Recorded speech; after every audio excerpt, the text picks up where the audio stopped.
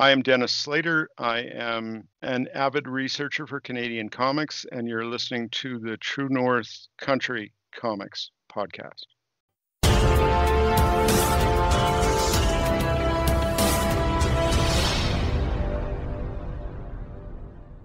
Welcome to the True North Country Comics podcast, dedicated to promote Canadian comic book creators and supporters. It's April 2nd, 2021. I'm John Swinimer. If you want to drop me a line, you can contact me at john@truenorthcountrycomics.com. On this episode, I chat with Dennis Slater about the impact of Canadian comics from the prairies.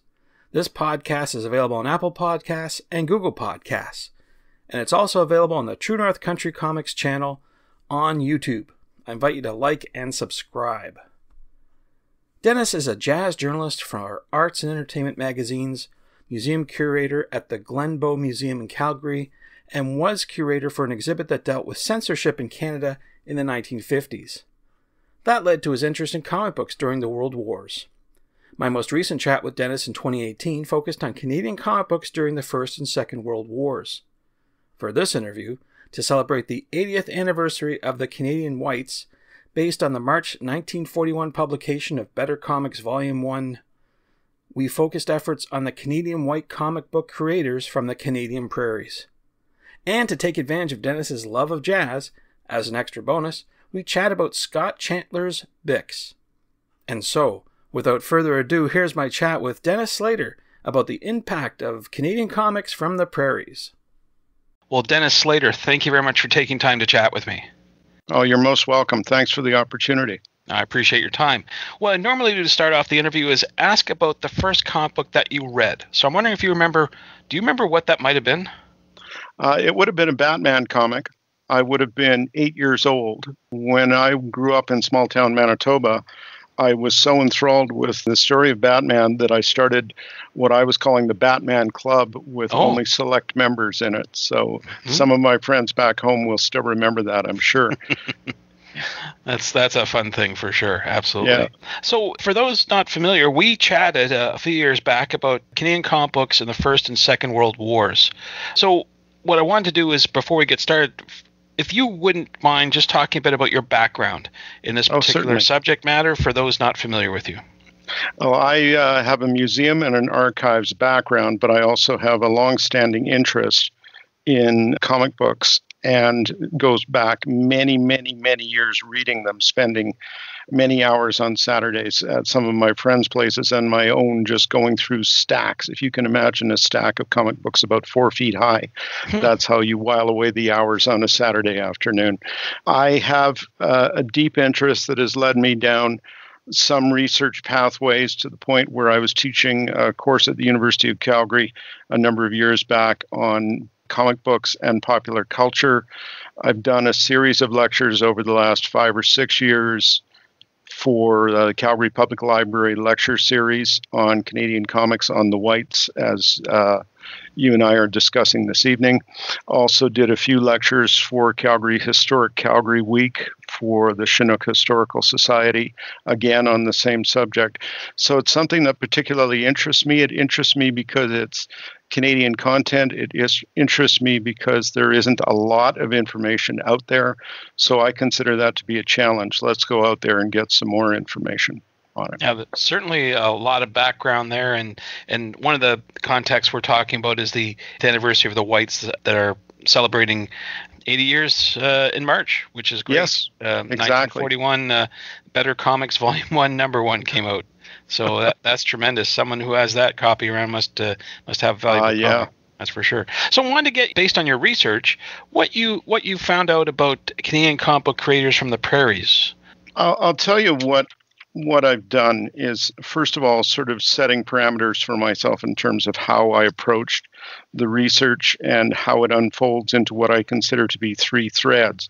So, for example, if we're talking about the prairies, I set my parameters as being, we're talking about Manitoba, Saskatchewan, and Alberta. And before I continue much farther into this conversation, I just want to acknowledge, in doing the research and doing background reading, a huge, huge debt to the likes of Ivan Kosmarek. I hope I'm saying his name correctly.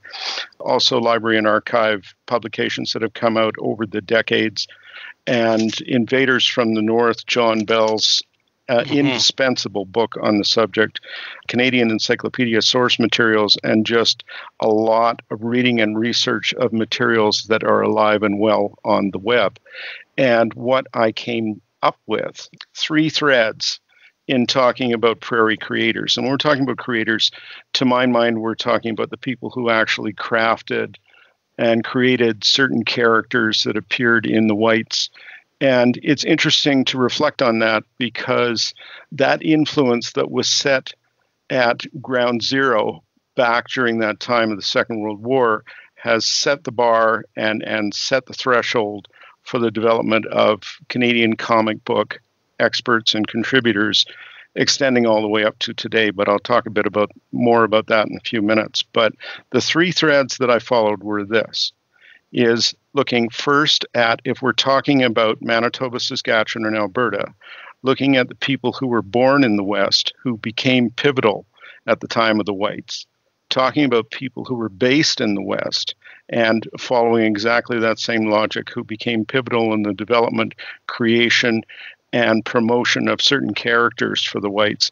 And then lastly is an idea that I picked up on because I was quite intrigued by one of the statements in one of the many research papers that Ivan Kosmarek has written and promoted online, and that was the Canadianness of the Canadian comics. So in looking at that, I started to look at characters and situations that are set in the prairies, set in the West. So with that in mind, this is what I started to find. And this goes back to, at least with birth dates for some of these characters, goes back to the 19th century, late 19th century. So for example, Charles Thorson, and I'll get into a bit more detail in a minute or 3. So Charles Thorson was born in Winnipeg. James Simpkins was born in Winnipeg. Peter Cush was born in Winnipeg. George Freeman was born in Selkirk. Walter Tremblay was born in Jasper, Alberta. Todd McFarlane, who you mentioned a few minutes ago, was born in Calgary. Adrian Kleinbergen was born in Edmonton.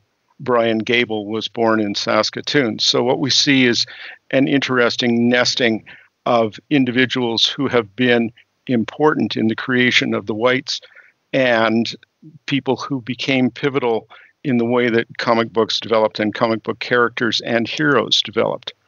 So, for example, looking at those who were prairie-based, George Freeman, for example, was based in Winnipeg when he worked with Cumley to create Captain Canuck, who was He was also one of the founders for, as far as I can determine, a short-lived company in Winnipeg that was established in 1991 that was called Digital Chameleon.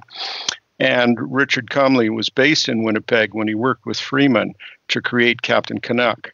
Now, an interesting thing that I've come across is that John Stables, for example, and so we're talking about Brock Windsor here, the character of Brock Windsor. He was born in England in 1912, but he moved to Winnipeg when he was 13 years old. So he lived in Winnipeg for a few years. I'm still trying to suss out exactly how long that period was, but I know that he eventually moved to Victoria in 1939. Then there's Jean-Claude Saint-Aubin, who was based in Winnipeg, who also worked with Cumley, Freeman, and Leishman to create Captain Canuck.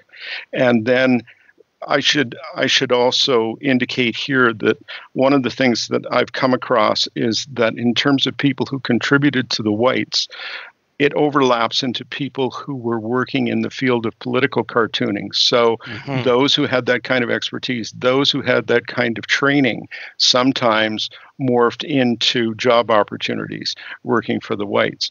And Avram Yanovsky was born in Ukraine in 1911, and he moved to Winnipeg in 1913. He did political cartoons. He also created and worked on the character of Major Domo for Joke Comics. In Saskatchewan, Archie Dale, who I'll talk about a bit more in a minute or 3. He wasn't born in Saskatchewan, but he homesteaded in the Touchwood Hills in Saskatchewan. And as far as Alberta is concerned, Richard Cumley, who I mentioned a few minutes ago, by 1979, he had created CKR Productions in Calgary in order to continue to publish Captain Canuck. And Mel Crawford was born in Toronto in 1925, but he lived in Drumheller as a boy. Now, that to me is interesting. It's a connection. Did it affect His work, I don't know. I can't speak to that. I'm not finding those connections yet. And John Byrne was born in England in 1950, and he moved to Edmonton in 1954. So Charles Thorson, who I mentioned a few minutes ago, was born in 1890 in Winnipeg, and he was one of a group of illustrators who worked on the original iterations of Bugs Bunny. Right. And and he drew cartoons for the Winnipeg Free Press and the Grain Growers Guide. Now, this is the interesting thing about the Grain Growers Guide, because that shows up at least 3 times as a place where young cartoonists, artists, political cartoonists could cut their teeth back in around 1914 and in through the 20s. He was also chief illustrator for Eaton's catalog. Oh, okay. And he worked for the Disney studio in the 1930s, and he worked for the Fleischer brothers. So that's kind of an interesting connection. James Simpkins, who some people may or may not know, created Jasper the Bear. Right. So if you're familiar with Jasper, Alberta, there is the statue. It's been many years since I've been to Jasper, but the statue is there. He was inducted into the Cartoonist Hall of Fame in May of 2016. And Jasper the Bear cartoon strip ran in Maclean's magazine from 1948 right through till 1972.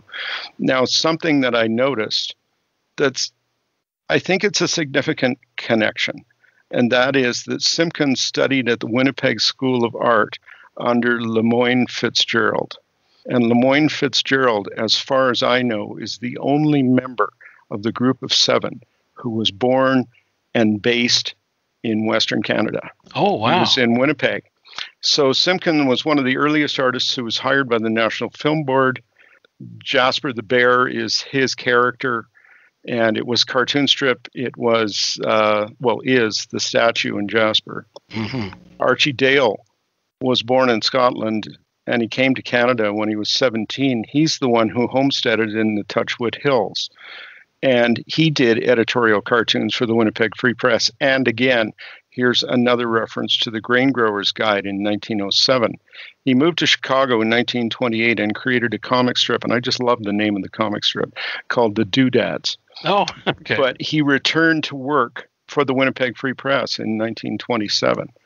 So these are people who were born in the prairies, who became very important in the careers of illustrators. The training that they had was also important. So, and Peter Kutch, born in Winnipeg in 1917, and he was head of the art department for the Winnipeg Free Press. When Archie Dale retired in 1954, Kutch became the editorial cartoonist and the art director for the Winnipeg Free Press. So the connections are multiple here. And George Freeman was born in 51 in Selkirk, and he's one of the contributing creators for Captain Canuck. And again, as I mentioned, he co-founded Digital Chameleon in 1991.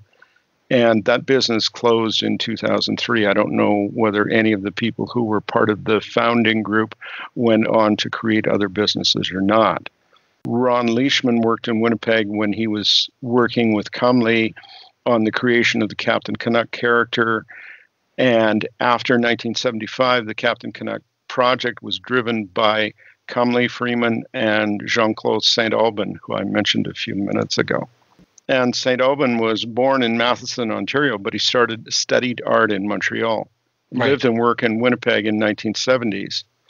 And he eventually moved to Calgary, which is kind of interesting when you think about it, because I know that in some cases, these people who were involved with the Whites went on to teaching careers as art teachers in high schools.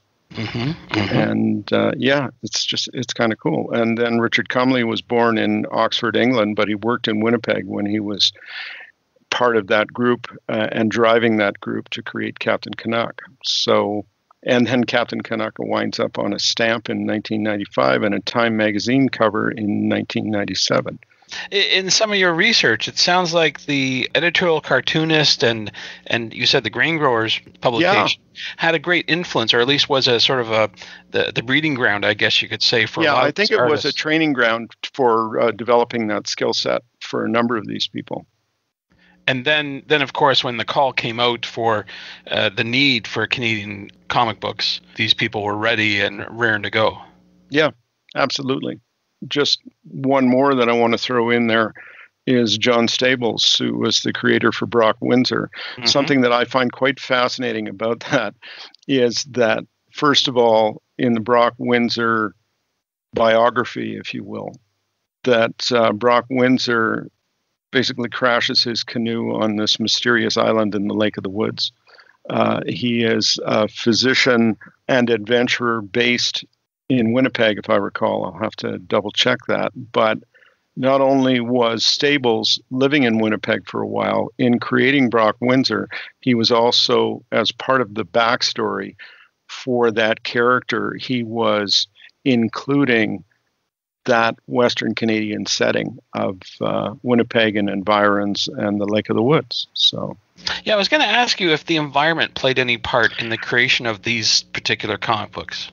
Well, I really wonder about that, because one of the things, and again, I was inspired by one of the articles that Ivan Kozmarek had written, and he was talking about how Canadian were the Canadian comic books. Mm-hmm. And so I started thinking about settings, and I started thinking about characters. Well, what is it about a character that identifies that individual as being Canadian? Well, frankly, most of the time with our superheroes and things of that nature, with the exception of Nelvana, most of those characters were not necessarily obviously based in Canada or having adventures in Canada. And so that's something that takes a bit more digging, I have found. In the case of Brock Windsor, because my guess is this, because Stables moved from England and then was in Winnipeg for a while, he set the character of Brock Windsor as a physician and adventurer from Winnipeg. Mm-hmm. Something else that's interesting, which I found completely by accident, is that Vic Griffin, also known in comic book circles as Frederick Griffin, wrote a story for Active Comics, and it was called The Cockney Ranchero. And that's about ranch life in Western Canada. Interestingly, it's specifically about, I'm assuming that this is an imaginary location, but it was specifically about a ranch called the Circle X Ranch in Alberta. So it begs the larger question, do you set your stories so that they're identifiable, so the locations are identifiable for your readership? I noticed, for example, that in 1933, in the Men of the Mounted comic strip that was running in the Toronto Evening Telegram, that they specifically said, and this was from newspaper ads at the time saying, you should read this comic strip. It said, relentless manhunts starting in the Canadian West, extending to the farthest points of the compass. So they are identifying the Canadian West. Mm-hmm. I mean, I would think, I'm just speculating here, that they would want to write comic books for people who would identify the surroundings, and the stories and the adventure that would come out of living in the West. Yeah, and I also noticed, for example, that Elizabeth McDougall's character, which was a story that was featured in Educational Projects comics, that specific adventure was in Pigeon Lake, Alberta in the wintertime. So to my mind, it would take a very deep reading of available comics from the time to tease out whether those storylines are actually actively identifying specific places. Because so much of the action during the Second World War, so much of the action was for people who were pilots or who were in the RAF or people who had superpowers, and they were fighting for the Allies and assisting the Allies during the course of the Second World War. So the adventure, the actual action of the adventure wasn't necessarily taking place in Canada. So the backstory on the characters, were they in fact Canadian characters, or was it Canadian comics that were featuring action and adventure in far-off locales that weren't necessarily any more Canadian than the fact that they were in Canadian comics? And that's a worthwhile question, Mm-hmm. Absolutely. No, it's interesting stuff, that's for sure. So we're here talking about the 80th anniversary of the Whites, and it started back in March 1941. And so with all that being said, What is your personal opinion about this? Does this matter? Is it something that we're missing out on, that we just neglected, that we need to focus on, or what are your thoughts on it? It's something that we missed out on. I would argue that given how difficult it is to acquire copies of some of these comics, that really and truly this was a pivotal time. And yes, these were the circumstances where the border was closed to American comics, and it was a business opportunity for Canadian comic book companies. But it's also true that this was a time period where people who had skills, as they would say in jazz circles, for people who had the chops to be illustrators, to create stories, to carry a story through from beginning to end in a number of issues of a given comic.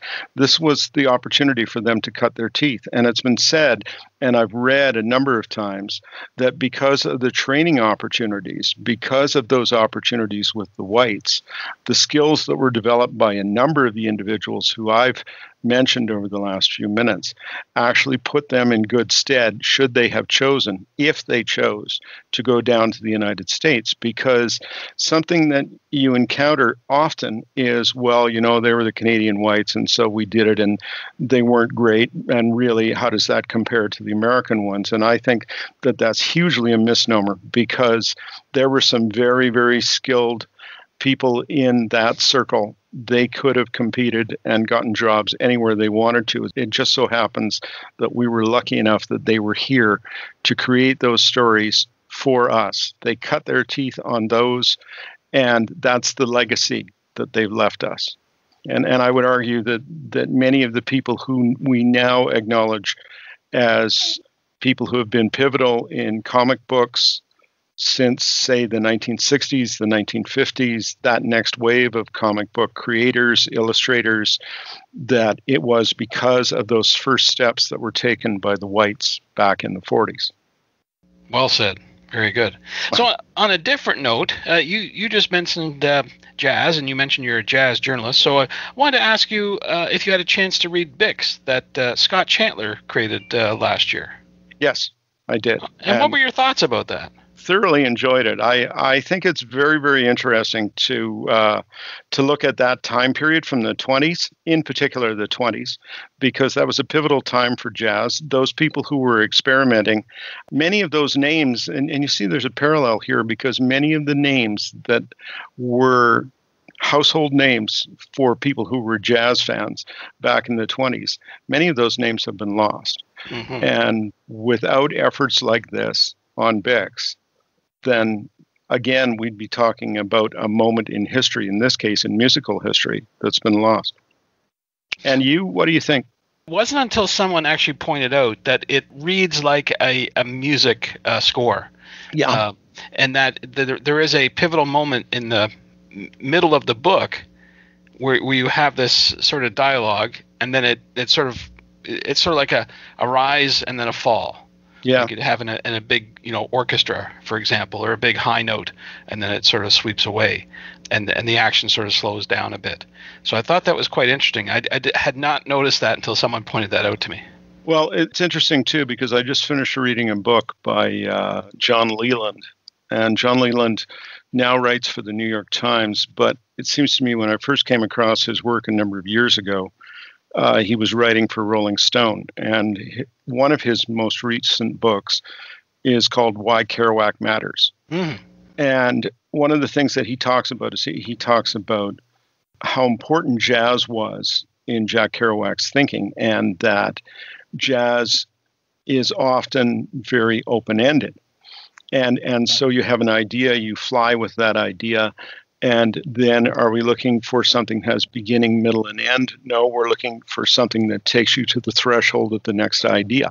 And so it could go beyond that into another creation, another recording, another inspiration for the other band members. And I think, too, that the nature of improvisation is something that becomes so important when we're talking about these people, and particularly the earlier people like Bix, in that the formula, insofar as it's a formula for jazz, is something that's in the past was referred to as ABA. And that means that at the beginning, and you're probably familiar with this, I'm sure, but at the beginning you state musically what it is that you want to talk about. And then in the middle, you improvise on what you've stated about what you want to talk about. And then at the end, and so if you imagine something like a track from John Coltrane, for example, or Charlie Parker, you have those first few introductory notes, and then you improvise on that. And then at the end of that particular creation, then you bring your listeners back to what it was you said you were going to talk about. And it becomes a journey. And so it's a musical journey, but it's also a journey of ideas. Yeah, I remember talking to Scott about that. He did it all by hand, and he said he reflected that it probably wasn't the wisest idea because he picked up on that jazz theme. He took that same idea that you had about refreshing or going back to the same ideas throughout the creation of the big story and the book, and had he done it digitally, he would have been able to just cut and paste. But instead, he had to do it all by hand, so it was just meticulous. And, the thing is there's something to be said for that, because we get used to being able to cut and paste. Mm-hmm. And when we cut and paste, because of the beauty of computers, then sometimes some of the ideas that we may want to revisit, those are gone because we cut and pasted. Mm-hmm. And if it's there and it's written, yes, it's more laborious, but it also gives you more of an opportunity for reflection, I think, because maybe there was a germ of an idea that you would have discarded if it was just straight ahead cut and paste, but a germ of an idea that you thought, well, maybe that could be an interesting thread to pursue later. Yes, that's a tremendous amount of work. It's exhausting. But it really turned out well, I tell you. Yes, I agree completely. Yeah. Good stuff. Well, Dennis, those are all the questions I have for you, but I'm wondering if there's something I didn't ask that you'd like to get across in this interview. I think, I see it as historic legacy. I see this as a thread from the whites through to the things that we now explore with comic book storylines and characters. So, for example, John Byrne created Shaman, and who is a member of Alpha Flight, both of which are Canadian-based hero groups. Well, Shaman is a member of Alpha Flight, but Alpha Flight is the hero group. So too is Omega Flight.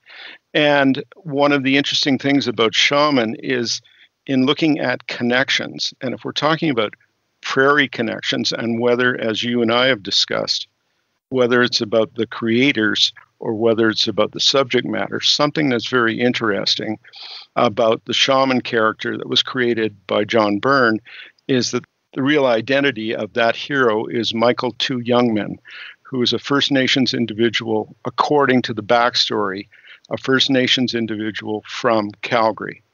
If you look at the backstory from Omega Flight, and this is interesting because, in looking back at the whites, and I said earlier, there wasn't necessarily a storyline or an indicator that your action of the story was occurring in Western Canada. But if you look at more recent things, so for example, in a 2007 issue of Marvel Comics for Omega Flight, there is an origin bomb that they have to investigate. And I'm a prairie boy, so this really tweaked my interest when I came across it. The origin bomb is located in Regina. Now, in thinking about that, do we necessarily think of Western Canadian locations as being the center of activity for a story, whether back in the days of the whites or currently? And also, you look at things like Chester Brown's Louis Riel, and you have graphic novels where the entire graphic novel is based on a Western Canadian historic figure. And I think the groundwork was laid for paying attention to what we have to say about our part of the world. And the people who were working for the whites who were creating those characters, they did that. And I would argue that without them having done that, many of the characters and character settings that we have now that we've come to assume to be commonplace in Canadian-based comic heroes or Canadian-based comic groups wouldn't be with us now. Thanks to Dennis for the chat. You can discover more about the Chinook Country Historical Society at chinookcountry.org and on Twitter at CHINOOKCHS. And you can discover more about the history of Canadian comics in the current issue of Sequential Magazine at gumroad.com/L/SEQM08. And thanks to you for listening to the True North Country Comics Podcast. If you haven't done so already, please subscribe to and like this podcast on Apple Podcasts. And please leave a good rating. Also check out the TrueNorthCountryComics.com website and follow along on Twitter at True North Comics. True North Country Comics is now on YouTube. Please like and subscribe to that video channel. Please send your feedback to John at TrueNorthCountryComics.com. Thanks again for listening, and come back soon for another episode. Bye for now. True North Country Comics Podcast is copyright True North Country Comics, copyright 2021.